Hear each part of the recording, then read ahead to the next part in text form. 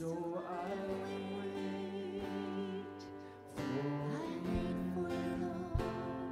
So I wait for you. I'm falling on my knees, offering all of me. Jesus, you're all this heart is living for.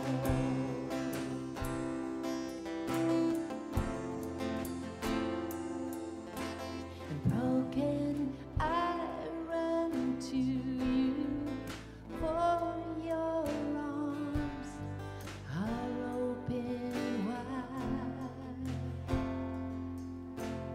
I am weary, but I know your touch restores my life. So I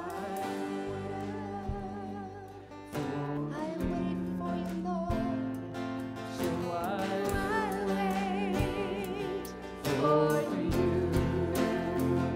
I'm falling on my knees. Oh, take all of me. Jesus, you're all this heart is living for.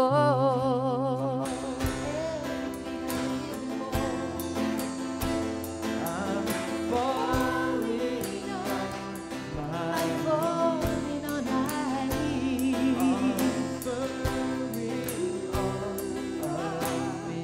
Take everything. Jesus, you're all this heart is living for.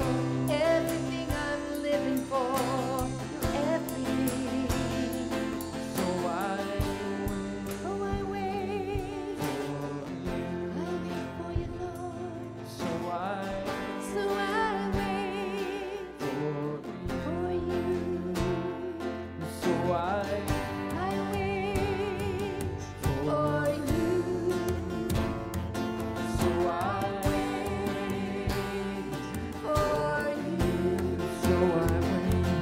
So I wait for you.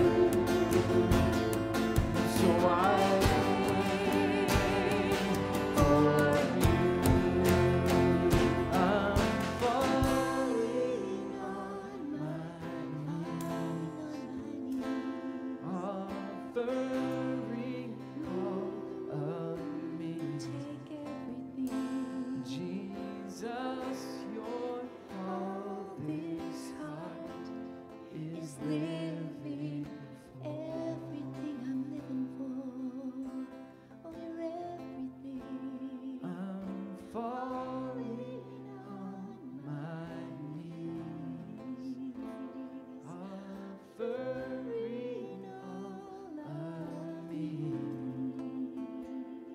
Jesus, your all this heart is living for. Everything I'm living for. Jesus, your all this heart is living for. Everything I need. You're everything I need.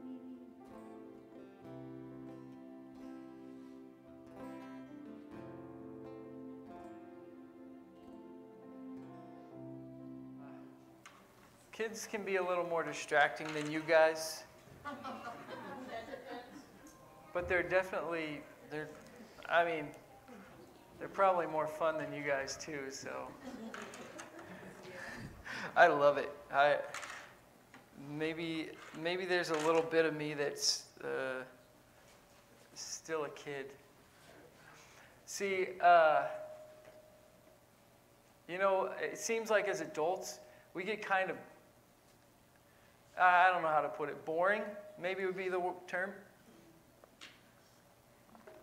Because kids, They're not worried about tomorrow. They're not worried about an upcoming meeting. They're not worried about, like, where's my next meal going to come from? Mom and Dad have that covered. They're not worried, like, am I going to have a house next month? Like, Mom and Dad have that covered. They're just not worried about anything, and so they're just so much more free and so much more enjoyable. We get boring when we get anxious. You know, we have responsibilities to think of that kids don't have, and we get kind of boring. And there's this great quote from Brother Lawrence. He said, "The more perfection you desire to have, the more you must rely upon divine grace." And so I think as we grow closer to God, as we learn to trust Him better, as we learn to trust Him more, we become more like kids, because now we're not being so anxious about everything, because the more perfection you desire, the more you want to be like Jesus, the more you have to go, wow, every time I try, I fail. Miserably fail. I just have to throw myself on the mercies of God. I just have to throw myself at His feet and be like, I need your grace, God. I can't do it. And so the more we do that, the less anxiety there is in our hearts, because that's it. Like, what do you have? Nothing that I know of except Jesus, and that's enough. So we get to be, that's that childlike faith of just, we're putting everything in what God's doing. Like, I don't know what I'm doing. I can't make myself not sick tomorrow. I'm just going to throw my life at the mercy of God. And then the awesome thing is He's such a perfect Father. We can just throw everything, cast your burdens, as Peter says, on Jesus, for He cares for you. We can just be like, boom, there's all my cares, there's all my anxiety, and now I get to see life with so much more joy, with more like my kids. Like when I go out with my daughter, I'm trying to be like that. I'm not trying to make her like me when we go out. I'm trying to be like that. I'll just follow behind and watch, like, oh, Dad, look at that. Oh, let's just enjoy life together. Like, man, that's how life was meant to be lived, and that's where the fruit of the Spirit is joy, is peace. It's not anxiety and boredom. The fruit of the Spirit is like the most menial thing for kids is just like, wow. We went fishing. I went fishing again. This seems like it's becoming a theme of my life. Fishing with my kids. I went with my boys this time, and the best guide ever. We floated the Klickitat. Super fun, super awesome time. And our guide was really good. Like, he set us up good. Zeke caught a steelhead. Noah caught a salmon. Noah hooked a salmon, and they're competing the whole time. Noah hooked a salmon. Oh my gosh, I'm like, maybe I need to work with my kids a little on this, but Noah hooks a salmon, and he goes, oh, yeah! Our guide is like, that's a salmon, and Noah looks over at his brother, and he goes, suck it, Zeke! Like, so competition is on. That salmon got off. The next fish caught was a big old steelhead that Zeke caught, and he looks over at his brother, and he's like, oh my word. But if I catch a salmon, when I caught a salmon, I'm like, oh, that was cool, that was fun. When my kids catch it, it's like, I'm the king of the world. They just have so much more joy in everything they do than I do. Like, I want that. I want to live like that.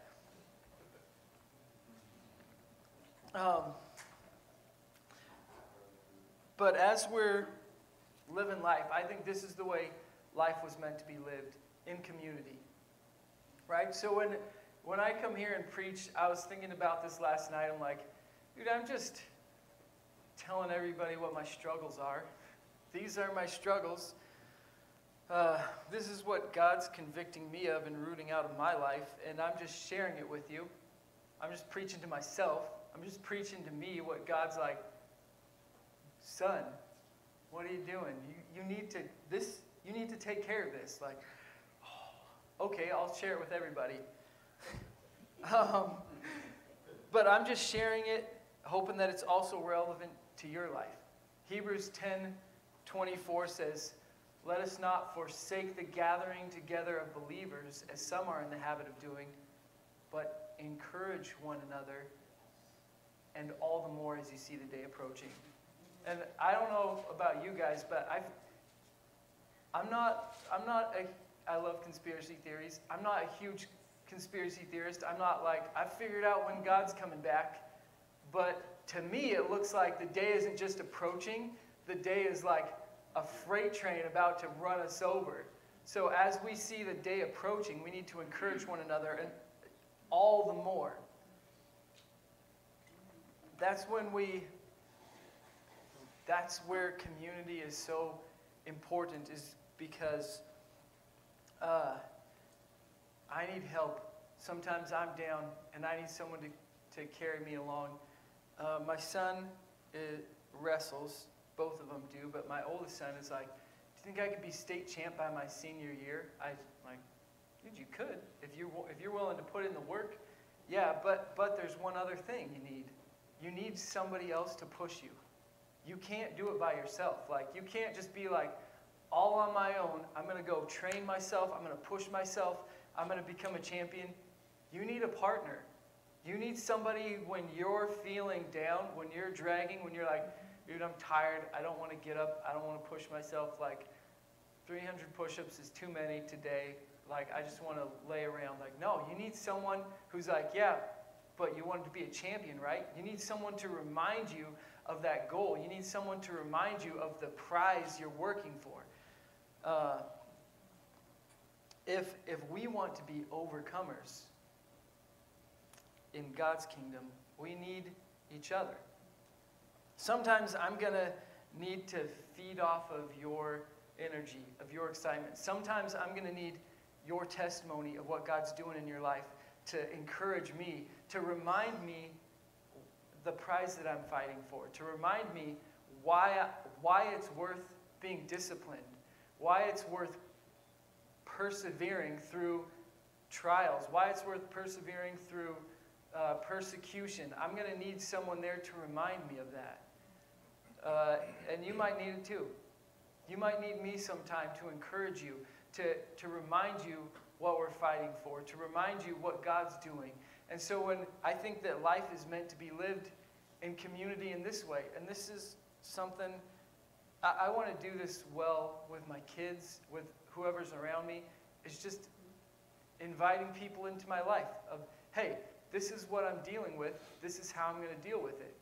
Like, it's a good idea to sit down with your kids and go, hey, here's our budget, here's how we set up our budget, here's why we do it this way, here's what we want to do with this, here's our goal as a family to bless others, to honor God. So the first thing we do is we set aside our tithe for Him. We give to God first, like boom, first fruits go to Him. And so, like, sit down with people, invite people into your life like that. That's what encouraging one another, and all the more as you see the day approaching, looks like. Is I'm going to live my life honestly with those around me, with my children. Like, I might not go into extreme detail with my kids or with all of you. With some of you I will go into really specific detail about the things that I'm struggling with or where I screwed up. Like, I'll let my kids know in general, hey, I've faced this same thing too when they screw up, because they inevitably will. Or I faced this same discouragement too, and here's how I got through it. Here's what God spoke to me, what He taught me to get through this.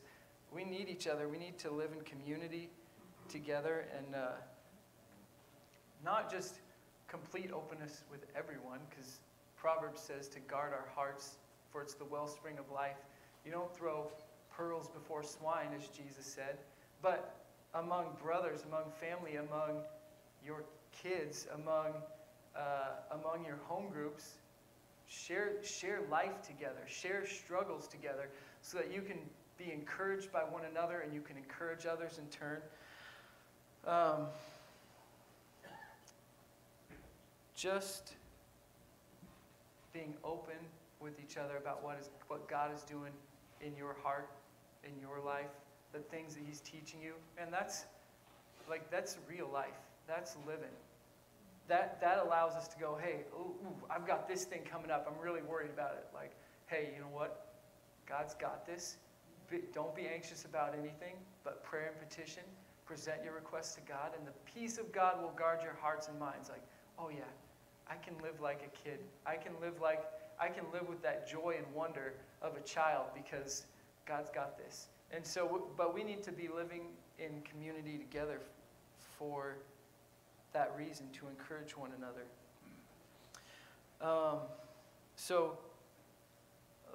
Let's pray as we open up God's Word this morning.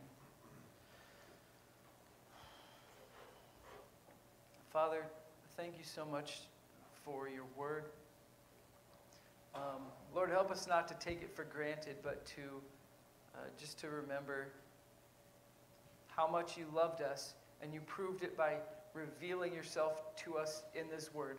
God, you want to be in relationship with us so much. You want relationship with us so much that you wrote down for us your heart. You showed us your heart, that you're a relational God, that you're not distant, that we can know you, that we can come before your throne, that we can be called sons of God, that we can inherit your kingdom alongside Jesus because of the work that Jesus did on the cross. God, you became a man and died for us so that we could be in relationship with you. And we thank you for your word, and we don't take it for granted. We honor your word this morning as we go to read and to learn about you. Just bless your word, Lord, and don't let it return void. In Jesus' name we pray. Amen. Hebrews 12:2. We've talked about this before. It says, fix your eyes on Jesus, the author and finisher of our faith, who for the joy that was set before him endured the cross, despising the shame, and sat down at the right hand of the throne of God. And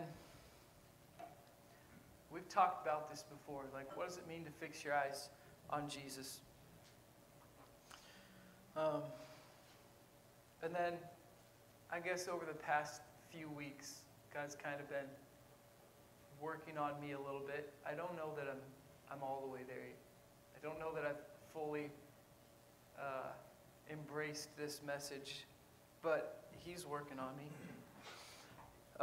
As I was thinking about that, what does it mean to fix our eyes on Jesus? I was reminded of an old story, a story in Genesis, where the focus got distracted from what God said. It got distracted from the salvation that God had laid before them. So I want to go there with you guys in Genesis. Starting in Genesis chapter 13.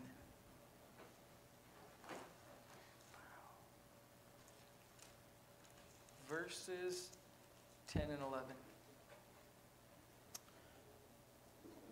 So here's the deal. Abraham and his nephew Lot and all of their servants and all of their flocks, they're all hanging out together. And it gets too big. There's too many. There's too much of God's blessing in that camp. And so Abraham, who was promised by God, who was given the promised land by God, Abraham says to his nephew Lot, I love this, so much faith in Abraham. He says, you pick whatever you want. If you go to the left, I'll go right. If you go right, I'll go left. Like, the land isn't big enough for both of us, so you take first choice. Abraham knew where his blessing came from, but Lot, he got a little bit distracted here. In verse 10, it says, and Lot lifted his eyes and saw all the plain of Jordan, that it was well watered everywhere, before the Lord destroyed Sodom and Gomorrah, like the garden of the Lord, like the land of Egypt as you go toward Zoar. Then Lot chose for himself all the plain of Jordan, and Lot journeyed east, and they separated from each other. And so Abraham says, God's the one who blesses me. You take first pick. whichever way I go, God's going to bless me. Doesn't matter. I don't care. God's given me this promise. Abraham's faith was in God. Lot looked at the land and was like, I could make something happen with that. That looks good down there. That looks like a rich land. I want that. And that was the start of his troubles. Jumping up to Genesis 19. Actually, if you see back in 13, he says, Abraham dwelt in the land of Canaan, and Lot dwelt in the cities of the plain, and pitched his tent, even as far as Sodom. So Sodom was like the very far, and he's like, I'm gonna take that land, and Sodom's right over here. And Lot pitched his tent in that good land, even as far as Sodom. So it sounds like Sodom was like on the outskirts, and this is Lot. Is in Genesis chapter 19, we pick up here, verse 1, he says, now the two angels came to Sodom in the evening, and Lot was sitting in the gate of Sodom. He ended up on the farthest away from God's promise that he could, but that was a good land.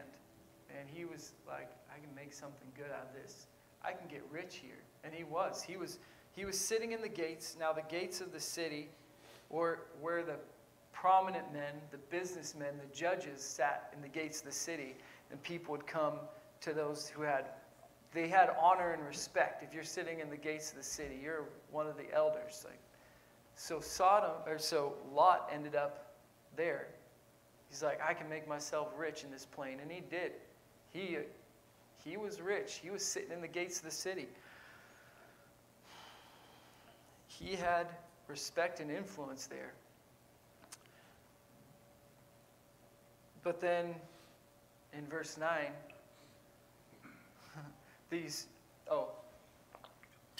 let's finish up with the two angels. So they come in, and when Lot saw them, he rose to meet them, and he bowed himself with his face toward the ground, and he said, Hear now, my lords, please turn into your servant's house and spend the night and wash your feet. Then you may rise early and go on your way.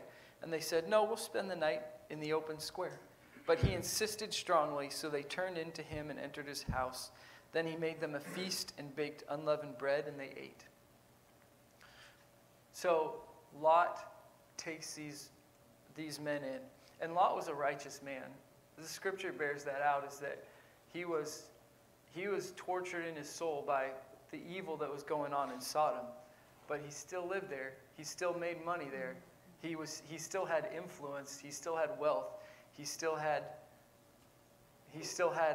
respect and position there. Until the men of the city come up and they're like, send those dudes out to us. We're going to do terrible things to them. And Lot said, no, that's not, you can't do that to a visitor. You can't, that's so wrong, you guys. And this is what they said. Then the men of the city, they said, stand back, in verse 9. Then they said, this one came in to stay here, and he keeps acting as a judge. Now we will deal worse with you than with them. So they pressed hard against the man Lot and came near to break down the door. See, Lot had respect and influence until he challenged the culture. America's a great country. You can become wealthy. You can have respect and influence until you challenge the culture, until you challenge the unspoken rules of our society, until you say, wait, that's not right. And then these men, they were trying to pull the ultimate cancel. This was the ultimate cancel culture. They're like, oh, we're going to deal worse with you than with them. They were going to kill him. That's the ultimate cancel right there. So he had respect and influence until he took a stand against their perverse culture, the perversity, the wrong things. Then they remembered, like, he'd been there a long time, Lot had. He'd been there long enough to rise up into the ranks to sit at the city gates as a judge, as soon as he challenged their perverse culture, they're like, nah, we're canceling you. We're gonna kill you in terrible ways.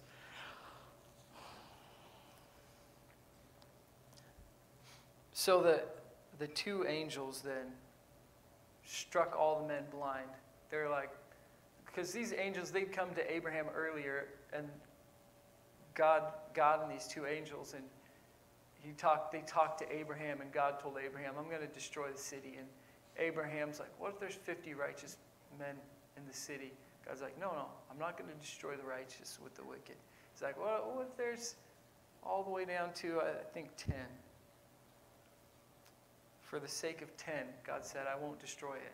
And these two angels show up. And they're like, all right, we've seen enough. There's one righteous man in the city. It's Lot. And so the men said to Lot in verse 12, have you anyone else here, son-in-law, your sons, your daughters, and whomever you have in the city? Take them out of this place, for we will destroy this place because the outcry against them has grown great before the face of the Lord. And the Lord has sent us to destroy it. So Lot went out and spoke to his sons-in-law who had married his daughters and said, get up, get out of this place, for the Lord will destroy the city. But to his sons-in-law he seemed to be joking. When the morning dawned, the angels urged Lot to hurry, saying, arise, take your wife and your two daughters who are here, lest you be consumed in the punishment of the city. And while he lingered, the men took hold of his hand, his wife's hand, and the hands of his two daughters, the Lord being merciful to him, and they brought him out and set him outside the city. So it came to pass when they had brought them outside that he said, escape for your life. Do not look behind you, nor stay anywhere in the plain. Escape to the mountains, lest you be destroyed. And you read that and go, why was he lingering at the city? Well, Lot had sons-in-laws. That means he had married daughters. His married daughters wouldn't be virgins. He had two virgin daughters. That means he had children still in the city. I probably would have lingered too. I'm not going to hold that against him very harshly. But these men took him and they said, look, Lot, they took him by the hand. I need to be taken by the hand sometimes. Sometimes I need God to take me by the hand and be like, look, here's the path. So they took Lot and his wife and his two daughters who were still in his household under his care, who he was still responsible for, and he took them, the angels took them, and by the hand dragged them out of the city and said, go to the mountains, don't look back. Those mountains there, that's the path to salvation. They set them right on that path to salvation. They're like, here's where salvation is. Head that way, don't look back.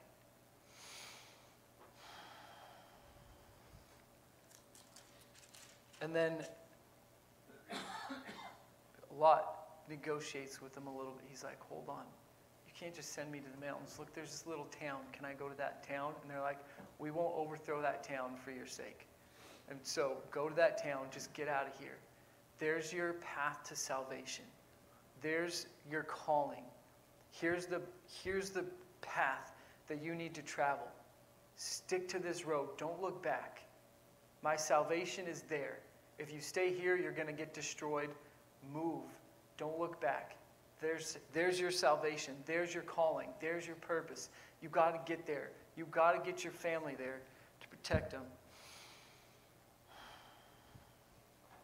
It says in verse 23, the sun had risen upon the earth when Lot entered Zoar, this little town.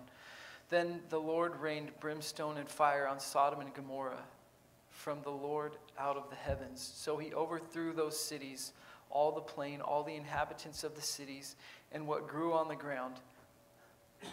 But his wife looked back behind him, and she became a pillar of salt.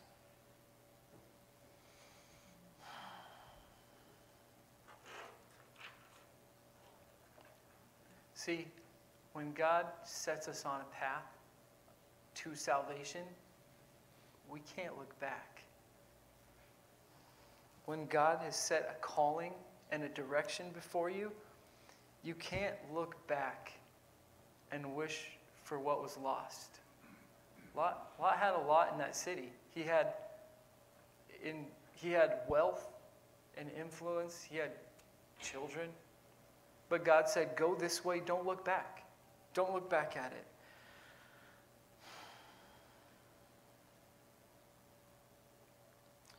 We can't look back and wish for the comforts that exist in mediocrity, that exist in a mediocre Christian life, that exist in just fire insurance. We can't look back and wish for that comfort when God's set us on a path, when He's given us a calling, when He's called us to wake up, to stop sleeping, to wake up and to be an influence in our world. When He's called us to wake up and lead our families to Christ, we can't wish for the old days of taking it easy. Jesus said, if we're not willing to give up homes, families, fathers, mothers, sisters, brothers, children, wives, even our own life for the sake of the gospel, we're not worthy to follow Him.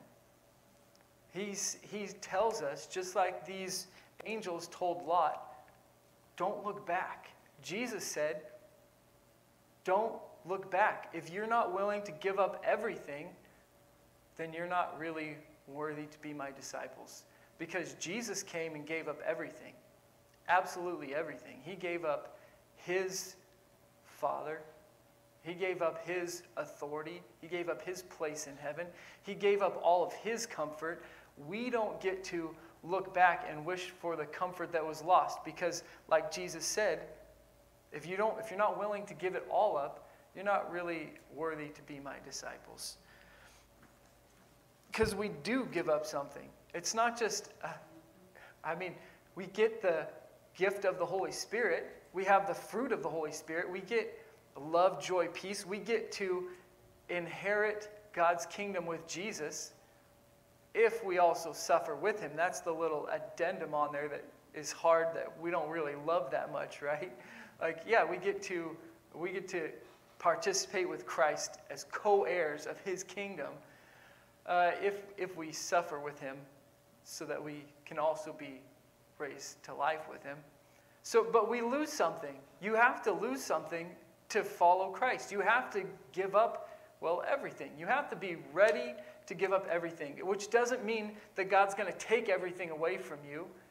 Like, God wants you to be good fathers. God wants you to be good mothers. God wants you to be good husbands and wives. He wants you to be successful businessmen. He wants you to be good employers. He wants you to be good employees. He wants to bless you.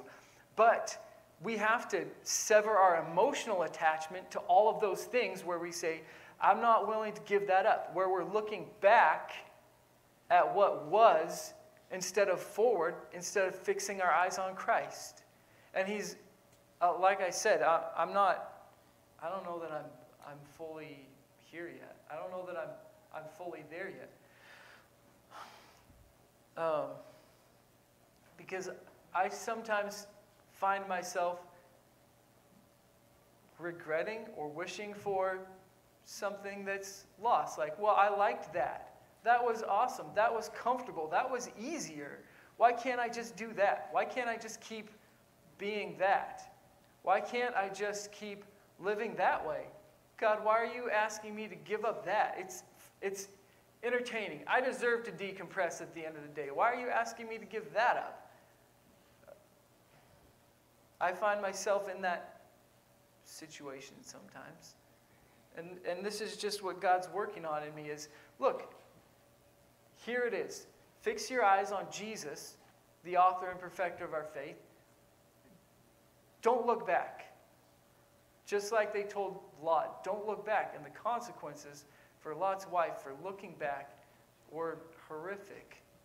She lost everything because she looked back, because she longed for those comforts that God said, you got to give these up if you want to be saved.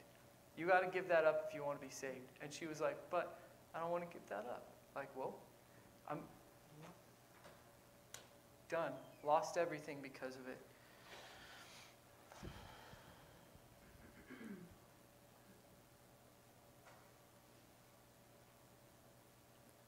So I'm learning that fixing my eyes means I don't get to look back with longing at what was, but I get to look with expectation toward the cross, toward what Jesus is doing, toward the calling that he's called all of us to. We get to look forward. That's what, when we give up looking back at the comforts and all the things that we thought we wanted, or all the ways that we thought we could satisfy ourselves or make ourselves comfortable or please ourselves, when we go, all right, I'll give up all of my attempts to make myself happy, I'm going to look at Jesus, then we gain a calling. Then we gain a purpose and a direction. Then we gain a hope for the future. Because all those things that make you feel good, that bring you comfort, that are just a little comfort food for you, all of those things are just here and now. They make you feel good right now. When we keep our eyes fixed on Jesus, we're looking into the future. We have hope for what he's doing. We have a vision. We have a purpose that's greater than any suffering that we'll confront. And then we can stand up under anything, because we know, hey, Christ has called us here. We can not look back. We can go, like Paul said, whatever I had, whatever I lost, I consider it nothing compared with the surpassing greatness of knowing Christ Jesus. That's what Paul went ahead and told us, like, hey guys, it's worth it. That's garbage. Everything that I had, all the influence, all the wealth, all of the respect of everyone else is garbage compared to the greatness of knowing Jesus, compared to the greatness of fixing our eyes on Jesus, which means we don't look back and regret what was lost. We look forward to what Christ has, to that calling that he's put in your hearts. Like, let that wake up. Let that wake up in you, if the worship team would come forward. I just want to challenge you guys, because I'll be honest with you, if I'm being challenged, you're going to be challenged too. Because it's not fair that I'm not in this by myself. You're here, so like, you're going with me whether you like it or not. I just want to challenge you guys to take Lot's example in this situation. We can become really comfortable in our culture and our society. We can become really comfortable with, it's really easy to be comfortable in America, okay, with our wealth and our affluence, with all of the great things, the prosperity that this country has provided. It's easy to get complacent. It's easy to get comfortable. But God's called us, set us on a path of salvation, and said, don't look back. So I want to challenge you guys to consider that, to look at your own lives and go, what am I emotionally attached to that's holding me back from fixing my eyes on Jesus? So I want you guys to think about that and talk to God about that, and let him work on you, and I'll let him work on me with that this morning. Father God, you've called us for such a time as this, and you want us to fix our eyes on you, Lord. Help us to do that on a daily sacrifice of laying our lives down and picking up your cross, Lord, as we traverse this life. Lord, give us the strength and the ability, Lord, that only you can, and help us to keep us remain in you, Father, and keep our eyes fixated on you, Lord. We love you.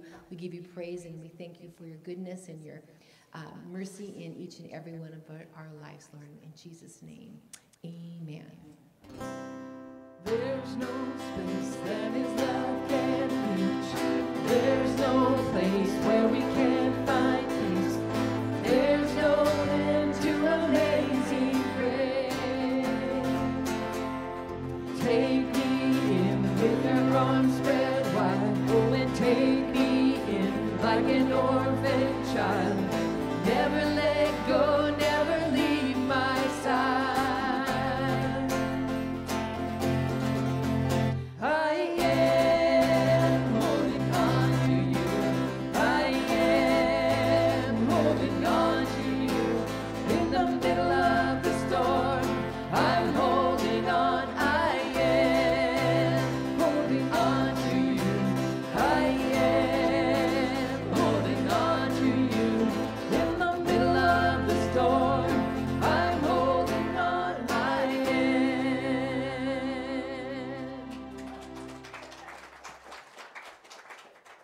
Have a great week.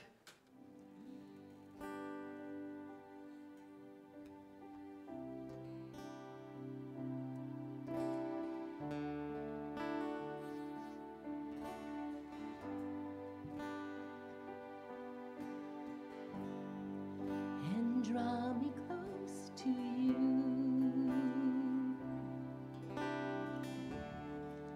And never let me go.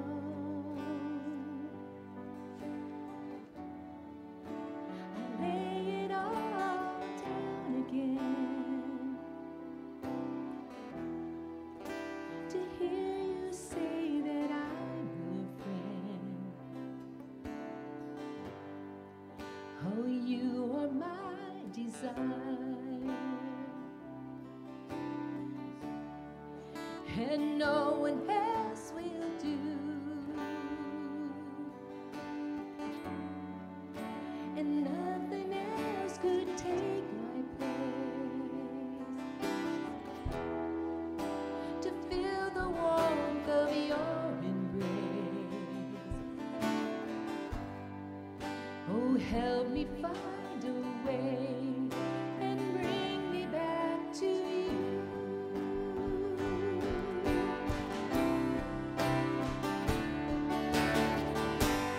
You're all I want. You're all I ever need. You're all I want. Help me know you are here.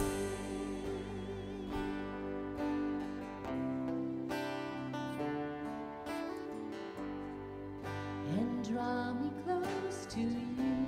Draw me close to you. And never let me go. Never let me go. I lay it all down again. Lay it all down. Just to hear you say that I'm your friend. And you are my desire. You are my desire. And no one